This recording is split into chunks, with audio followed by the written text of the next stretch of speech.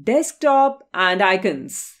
When our computer gets completely started, we see a screen with a lot of small pictures. This screen is called the desktop. Once the desktop appears, we can start using the keyboard and mouse.